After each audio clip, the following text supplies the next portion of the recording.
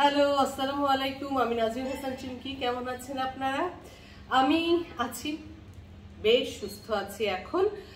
আজ আমি আপনাদের জন্য আমার যে খাবারটি রান্না করব সেটি যে জায়গাটিতে করব সেটা হলো এটা আমার বাসার ড্রয়িং রুমও বলা যায়, লিভিং রুমও বলা যায়, এবং সাথে আড্ডা দিব আরো একজন মানুষের সাথে। তো তার আগে আমি আমার রান্না জায়গাটা একটু ঠিক করে ফেলি। এই হলো আজকে রান্নার অবস্থা, এবং আজ রান্না করব এই মাঝারি সাইজের রাইস কুকারে। তাহলে আমাদের কাটা বাছা রান্না সব শুরু হয়ে যাক। হ্যাঁ, তার আগে বলি আজকের রান্নার হবে এটাকে বলা হয় ফেনা ভাত। ফেনা ভাতের মধ্যে সবজি থাকবে পোলাওয়ের চাল 1 মুঠ, কোনো মাপের মধ্যে নেই। আর বাকি রান্না রাত্রে সব বলবো। সবজি কি আছে চলেন সেটা দেখে নেওয়া যাক। আলু, গাজর, মিষ্টি কুমড়া, হলুদ, বেল পেপার, পটল, চিচিঙ্গা। বিশেষ জিনিস থাকবে, সেটা কি? সেটাই হলো আজকের এই ফেনা ভাতের সব থেকে আকর্ষণীয় বিষয়। হ্যাঁ, যখন রান্নাটা শুরু করব তখনই আপনাদের সাথে শেয়ার করব। পরের স্টেপে যাই। ফেনা ভাতের জন্য সবার আগে ওই যে বললাম সব থেকে আকর্ষণীয় যে জিনিসটি, সেটি হলো ডাল। এটা মটর ডাল দিয়ে অনেকে তৈরি করে, কিন্তু আমি তৈরি করেছি মুগ ডাল দিয়ে। মুগ ডাল ভিজিয়ে রেখেছিলাম ঘন্টা 2-3 সময়ের মতো। তারপরে যেটা করেছি, ওই ডালটাকে ব্লেন্ডারে ব্লেন্ড করে নিয়েছি। নিয়ে এখন একটু হলুদ, লবণ, আর যেহেতু আমি মরিচ খেতে পারছি না তাই গোলমরিচের গুঁড়ো দিয়ে জিনিসটাকে একটু গোল গোল বড়া মতো তৈরি করব। আর এইদিকে গরম পানি ফুটতে দিব।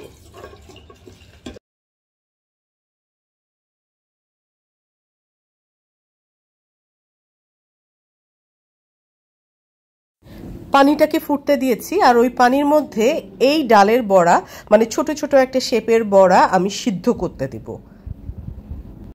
পানিটাতে আগেই একটু হলুদ আর লবণ দেয়া ছিল। এখন এই বড়াগুলো, আজকে কিন্তু তোমার কোনো ফিশ নাই, এই যে কোনো মিট নাই সুন্দরী বিবি। আরে ঘেউ মিয়া, ওনাদের খাবার নাই, তাই আজ আমাকে ওরা কোনো ডিস্টার্ব করবে না। এটা শুধু আমার খাবার।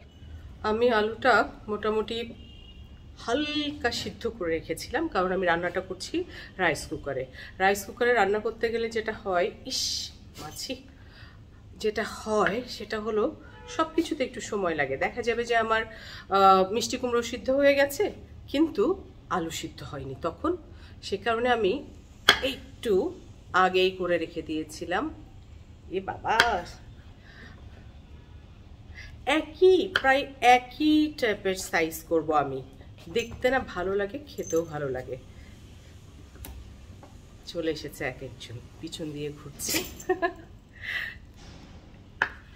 গাজরটাও একটু সিদ্ধ করে রেখেছিলাম, যাকে বলে আধা সিদ্ধ। ওকে,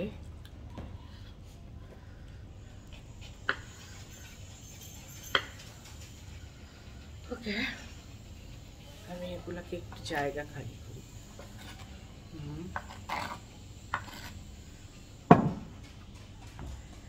পটল মিয়া,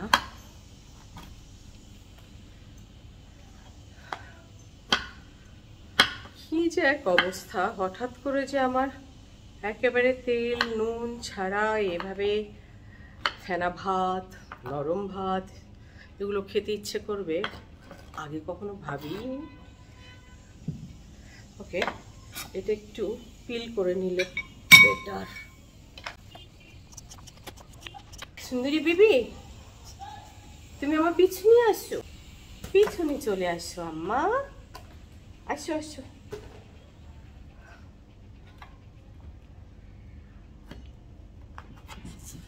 ওকে,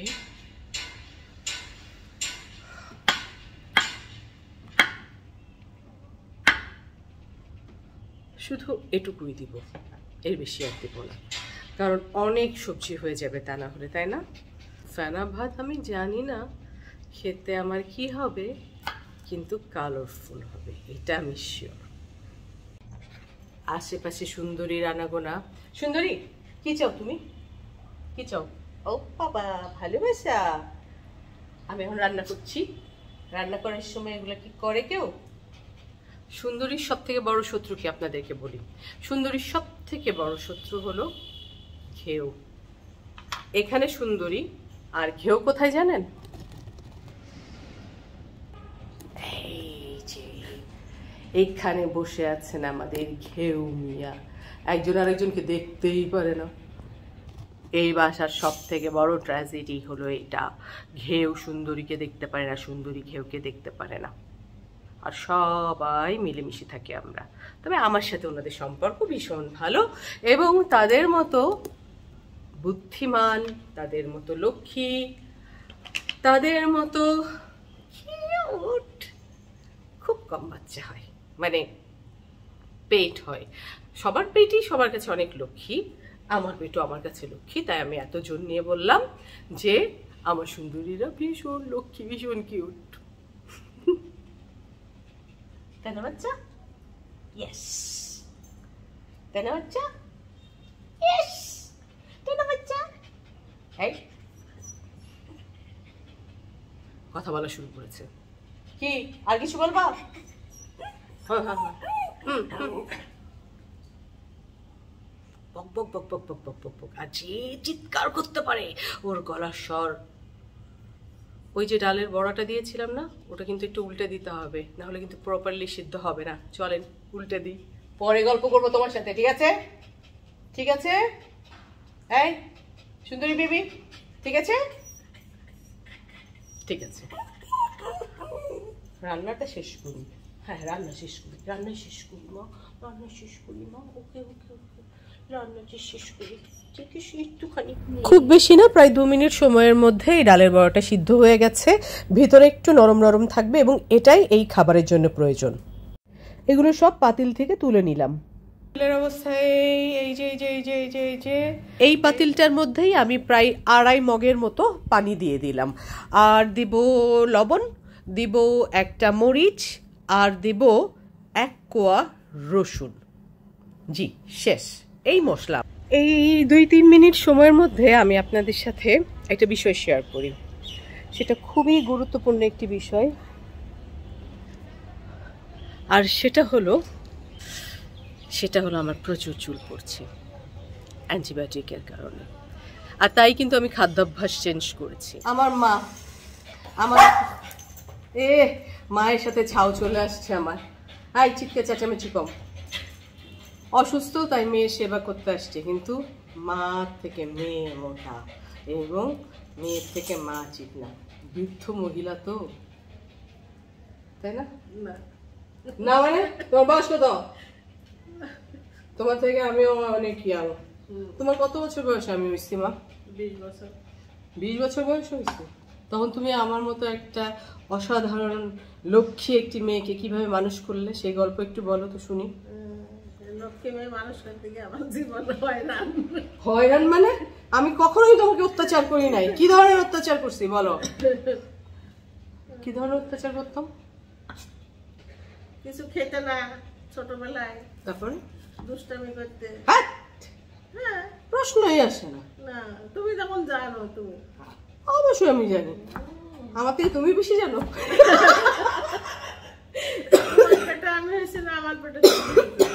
এটা সব থেকে বেশি কে বলছে? তুমি।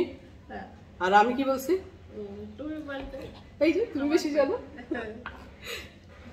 চুপ থাকো কি বোঝো তাই বলতে। ও আমি বলতাম চুপ থাকো কি বোঝো? আসলে কি তুমি বেশি বোঝো? না আব্বা বেশি বোঝে। হ্যাঁ আমার মতো বেশি। ওরে বাবা তোমার উপরে। আমার উপরে? হ্যাঁ কই এই আমাদের বাপ মেয়ে নেই, কিন্তু তুমি বেশি দুষ্টামি করতেছো। না না ওরে বাবা বলবে যে এই পিপু ইঞ্জিনিয়ার না হলে হবে না। আমার বাপের নাম সবাই জেনে যাচ্ছে, কেলেঙ্কারি। অবশ্য এক নামে আমার বাপকে চুয়াডাঙ্গাতে সবাই এই নামেই চেনে। কি অদ্ভুত নাম! আমার দাদির রাখা নাম নাকি তার আব্বা কি নিজের নাম নিজে রাখছিল নাকি? দাদা এইরকম একটা নাম আব্বার রাখতে পারছে? বড় বোনা কে জানে বড় ফুম্মা। আচ্ছা, তো বড় ফুম্মার রাখার নাম, তাই তো? আমি আব্বার এই নামটাই পছন্দ। তখনকার বলবে যে আমার কাছে এই নাম পছন্দ না। চাইলে তো তোমার যেমন নাম চুমকি, আমার নাম খুবই সুন্দর। হ্যাঁ, তারপরে তো যে পাশের বাড়ির যে মিন্টুর মেয়ের নাম চুমকি দেখে না পাড়ার সবাই নিষেধ করলো। মিরাপু তো রেগে ফুম্মা ইয়ে পাইনি, খেয়ে কাজ পাইনি, নাম পাইনি দুনিয়ায়। আর মিন্টুর মেয়ের নাম আমাদের মেয়ের নাম রেখে দিল। তারপর বললো না বাবা, আমি যা রেখেছি তাই থাকবে, আমার চুমকি। আমার সেই জন্য আমি হওয়াতে আমি চমকি উঠেছি। হ্যাঁ, আমি তো সুন্দর সেই ছোটবেলা থেকে দেখছেন, মা বলছে, মা সাক্ষী, তাই না? আচ্ছা, আমি তো ছোটবেলা থেকে অনেক রোগা ছিলাম না? ও বাবা, না না, দোষ নদোষ। 11.5 পাউন্ড ওজন যখন তুমি জন্মাও। এখন আমি রোগা।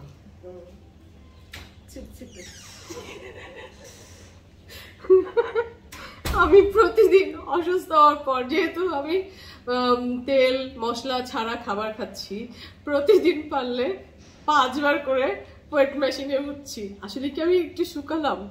শুকাইছি মা? মুখ শুকায়নি। তাহলে মুখ কি করবো? বটি দিয়ে চেঁচে ফেলবো? এই ছুরিটা তো অনেক ভার।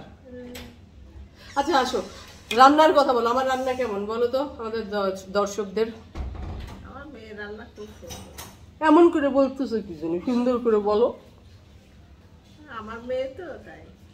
আমি আমার দাদির বাচ্চা, তাই আমার ফুপুদের হাতে রান্না ভালো না তোমার হাতে রান্না ভালো? আমারও ফুপুদেরও। কি অহংকার ভদ্রমহিলা! ভদ্রমহিলা ব্যাংকে চাকরি করতেন। তার নাম নাজমা বানু, নাজনীন হাসান জোয়ারদার তার একমাত্র সন্তান। এবং নাজনীন হাসান জোয়ারদার, নাজনীন হাসান চুমকি জোয়ারদার কেটেছে স্কুল থেকে। তো নাজনীন হাসান চুমকি আজকে যে অভিনয় শিল্পী হয়েছে তার মূল কারণ, সে চাকরি করতে যেত। আমি যে যেন কোনো প্রকারের শয়তানি বাদরামি এগুলো না করতে পারি, তাই আমাকে একটি সাংস্কৃতিক সংগঠনে সে ভর্তি করে দিয়েছিল। তাতে কি তোমার ক্ষতি হয়েছে? না। লাভ কি? আমি চুমকির মা। ও বাবা, তুমি তো ভালোই একটু ঢং করে বললে। আব্বা যদি দেখে রে মা, তোমার খবর আছে। তারপরে কি বলবে? বলবে কি? বলবে কি, মা মেয়ে দুজনেই অভিনয় করা শিখে গেছো? করবা নাকি অভিনয় মা? কি মনে হয়? খেয়ে কাজ নেই মানে? আচ্ছা, চালটা পরে দিই। হ্যাঁ মা, তুমি এই ফেনা ভাত, আজকে আমি রান্না করছি ফেনা ভাত। হ্যাঁ, এখানে আছে যতগুলো সবজি, সবগুলো সবজি সম্পর্কে তুমি জানো না? কারণ তুমি এগুলা কেটে দিয়েছি, সাইজ করে রেখেছো, টুকরা করেছি আমি। যাও খাবার দাও, আমার মা আমাকে খাবার দিতে বলেছে, আমি না হলে শুকিয়ে যাচ্ছি।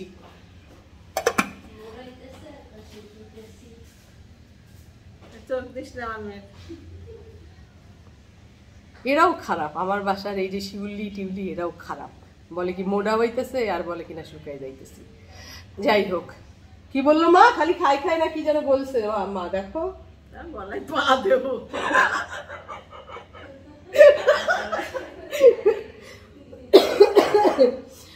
তো এই সবজিগুলো সিদ্ধ হতে থাক, আর আমি আর মা গল্প করতে থাকি, আপনারা আমাদের বকবক শুনতে থাকেন। তারপরে সবজিগুলো সিদ্ধ হলে চাল দিব, মানে হাফ সিদ্ধ হলে। আর মনে আছে তো এর মধ্যে কি দেওয়া হয়েছে? দেওয়া হয়েছে রসুন 1 কোয়া, 1টা কাঁচামরিচ, লবণ দেওয়া হয়েছে, একটু সরিষার তেল। না, এখন দিব না, একদম শেষে দিব। ফেনা ভাত তুমি এর আগে কখনো খাওনি না? না। আজকে আমি যখন খাবো তুমি নিশ্চয়ই ট্রাই করবা। একটু খাবে। কেন? ভালো লাগলে খেয়ে নেবো। অদ্ভুত আজব প্রাণী, সেই জন্য আমি আর মা আড্ডা দিতে দিতে হয়ে গেছে আমাদের সবজি সিদ্ধ। এখন এটার মধ্যে লবণ দেখবো, আর কিছু দেওয়ার নেই, চাল তো দিয়েই দিলাম। এখন চালটা সিদ্ধ হতে থাক। চাল কিন্তু হয়ে আসছে, তাই না মা? চাল হয়ে আসছে। এবার যেটা করব, এই যে ডালের যে বড়াগুলো ছিল এগুলো এবার দিয়ে দিব। নিজের শরীর বইয়ে রাখতে হবে না, বুঝতে হবে না যে আমার কোনটা ক্ষতি হবে। কিন্তু আমার জামাই ভালো বলে তুমি তাই পেরে দিলে, নাহলে আর বুঝতে পারতো। মুক্তি বসতে দিত।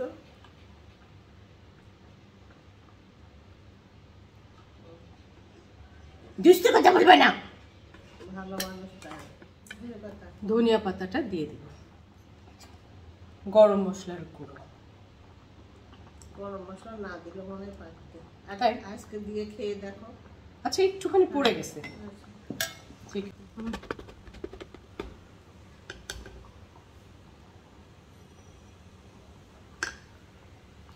লবণ হয়নি। তোমরা কিন্তু বেশি লবণ খাও না, তো তাও তোমার লবণ হয়, ওটুকু তো লাগবেই। আর দিও না, তারপর তুমি দেখে নাও একেবারে। মা, আমার দাদির হাতের সব থেকে মজার রান্না কি ছিল? আমরা সেইভাবে ওনার কোনো রান্না আমরা খাইনি। আমাদের বিয়ের পরে আমাদেরকে শিখিয়ে উনি রান্না বান্না হাঁড়ি ছেড়ে দিয়েছেন। আমরাই রান্না বান্না করেছি বউরা। উনি বসে থাকতেন, উনি আমাদের ডিরেকশন দিতেন কিভাবে কিভাবে রান্না করতে হবে, সেইভাবে রান্না করতাম, সেইভাবে শিখেছি। কারণ বাপের বাড়ি আমি ছোট মেয়ে ছিলাম, কোনোদিন আমি রান্না করে খাইনি। তাহলে তো আমার রান্না করারই কথা না, আমি তো একমাত্র মেয়ে। আমি তো শিক্ষা দিয়েছি, তুমি সব করে খাও। কেন শিক্ষা দিয়েছো? তোমার স্বামী সংসার করতে হবে না। আমি যা বুঝেছি যে আমার বেগুন সিদ্ধ হচ্ছিল না প্রথম দিন রান্না করতে গিয়ে, তারপর বেগুন ডুবছে না আমার পানিতে। আমার খালা শাশুড়ি এসে বলছে, বৌমা কি রান্না করছো? ও খালা বেগুন ডুবছে না। তারপরে খালা শাশুড়ি বলছে, ওরে পাগল, বেগুন কোনোদিন ডোবে? নদীর পানির মধ্যে ছেড়ে দিলেও বেগুন ডুববে না। পানি ছিকে সব কেটে ফেললাম, তখন বেগুন কেটে ফেললাম, পানি কেটে ফেলে নিয়ে সেই বেগুন রান্না করলাম। কিন্তু সেই বেগুনটা রান্না খুব মজা হয়েছিল। পরে আমার শাশুড়ি বলেছিল, বৌমা বেগুন রান্না খুব ভালো হয়েছে। কিন্তু তার ব্যাকগ্রাউন্ড যে কি ছিল সেটা আমি কোনোদিন স্বীকার করিনি আমার শাশুড়িকে। কি ব্যাকগ্রাউন্ড ছিল? ওই যে পানি ডুবছে না কেন, বেগুন কি করলাম, পানির পরে পানি ঢেলে গেছে। হ্যাঁ, খড়ির চুলায় রান্না করতাম। তাহলে তোমার থেকে আমি ভালো রাঁধুনি? বললাম তো, আমরা কোনোদিন রান্না করে খাইনি। আমরা ভাত, আমার মা আমাদের খুব আদর করে মানুষ করেছে, সুন্দরী, বিশেষ করে আমার আব্বা। আচ্ছা, তবে দাদার হাতের খাট্টা মিঠা বেগুনের রেসিপি তোমার মনে আছে? ওইটা উনি রান্না করতেন মাঝে মাঝে। ওই রান্না কিন্তু আমি করছি, আমার ইউটিউবে আছে, আপনারা দেখবেন প্লিজ। একটুখানি সরিষার তেল দেব, একটুখানি, কয়েক ফোঁটা, এবং ঢেকে দিলাম প্রেসার রাইস কুকার, ওয়ার্মে দিয়ে দিলাম। রান্না প্রায় শেষ, সেই জন্য একটু ওয়ার্মে থাকুক, যেহেতু সরিষার তেলটা কেবল দেওয়া হয়েছে। চাইলে আপনারা ঘি দিতে পারেন, আবার সরিষার তেলও দিতে পারেন। যেহেতু আমি আসলে সরিষার তেলটাকেই প্রেফার করছি, তাই আসলে সরিষার তেলটাই দিলাম। আমরা কি একটু দেখিয়ে দিব যে রান্নাটার চেহারা কি হয়েছে? নাহলে দর্শক বলবে কি করে? ঠিক, দাঁড়াও, তারা তো খেয়ে দেখতে পাচ্ছে না, দেখে তো বুঝবে। বাহ, গন্ধ নাও তো, খুব সুন্দর। কি বললে আবার বলো? খুব সুন্দর হয়েছে রান্না। বাম হাত ঢুকাই দিলা কি জন্য? তো আমার রান্নার মধ্যে আমি কিন্তু কারো রান্না হাত পছন্দ করি না। না, তা আমি মা, কে কারো আর মার সাথে অনেক দুনিয়ার সবকিছু তফাৎ। তারপরে এই নিয়ে তোমার সাথে আমার একাধিকবার ঝগড়া হয়েছে না? সেলাই নিয়ে হয়েছে। তাহলে তোমার সেলাই একটা ফোট দিলে এসে ধরে ফেলতে, কে দিয়েছে? বন্ধ করো। তার মানে আমার খাওয়ার সময় হয়ে গেছে না মা? ওকে, আপনাদেরকে একটা মজার ইনফরমেশন দিই। হ্যাঁ, আমার বিয়ে হওয়ার আগ পর্যন্ত, না মাস্টার্সের আগ পর্যন্ত, যখন আমি মাস্টার্স করতে ঢাকায় আসলাম, তার আগ পর্যন্ত আমি কখনো নিজে হাতে খাইনি। আমার মা আমাকে খাইয়ে দিয়েছে, না হলে বাড়ির চাচিরা খাওয়াইনি। কাজের মানুষরা খাই, হ্যাঁ কাজের মেয়েরা, মানে বাড়ির সহকারীরা, আমার দাদি আমাকে খাইয়ে দিয়েছে। তো সেই মেয়ে হলাম আমি, এখন আমি নিজে হাতে খাই। নাও আজকে তোমাকে খাইয়ে দিচ্ছি, কেমন হয়েছে বলো? দাঁড়া, মুখ পুড়ে যাবে না আমার? মুখ পুড়বে কেন? গরম গরম না খেলে মজা লাগে? দুষ্টুমি বলো, স্বাদ কেমন? ভালো হয়েছে। শিওর? দুষ্টামি না কিন্তু। না না, ভালো হয়েছে। এটা কি রোগীদের খেতে ভালো লাগবে? হ্যাঁ। শিওর? হ্যাঁ। রোগীরা খেলে কি মুখে স্বাদ ফিরবে? স্বাদ ফিরবে। আর এই যে মুগের ডালের এই যে এটা খেতে কেমন লাগলো? এটা ভালো লেগেছে। ঝাল কম হয়েছে?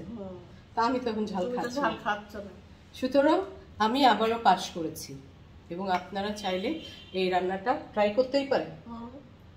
হ্যাঁ, যে কোনো রোগীর মুখে ভালো লাগবে। ভালো হয়েছে, বিশ্বাস কর। গত রান্নায় খুঁজছিলাম ধনিয়া পাতা, আমার মা কিনে নিয়ে এসে দিয়েছে আমাকে। Good girl. আর নরম তো খাবার একদম। সুতরাং খাবার ভালো হয়েছে, আপনারা রেসিপি ট্রাই করবেন, কেমন লাগবে সেটা অবশ্যই বলবেন আমার কমেন্ট বক্সে, এবং অবশ্যই আমার চ্যানেলটি যদি সাবস্ক্রাইব করেন খুশি হব, ধন্য হব। এবং প্রত্যেকে ভালো থাকবেন, সংসার সন্তান মানে নিজের সুস্থতাটা অবশ্যই রক্ষা করে চলবেন, সুখে থাকবেন, সবার জন্য মঙ্গল প্রার্থনা করি। আল্লাহ হাফেজ।